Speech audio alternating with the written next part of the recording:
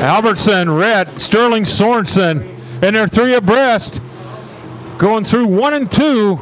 Now Pedrassa's in fourth. Meanwhile, Mike Nichols trying to pick his way through the field.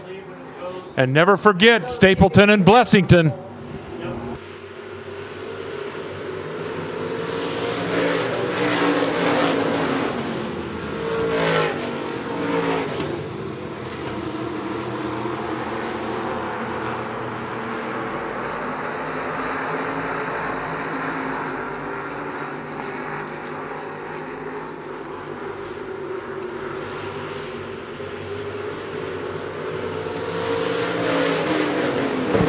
Albertson remains your race leader. Now Sterling Sorensen trying to pull up on him, gets a little sideways, gives Albertson the opportunity to stretch that lead just a little bit as they go down the backstretch into turn 3 and 4.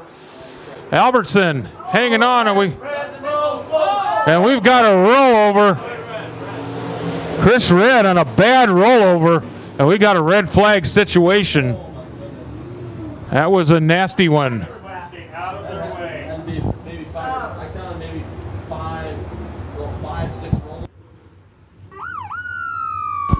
Went over about 5 or 6 times as he got sideways and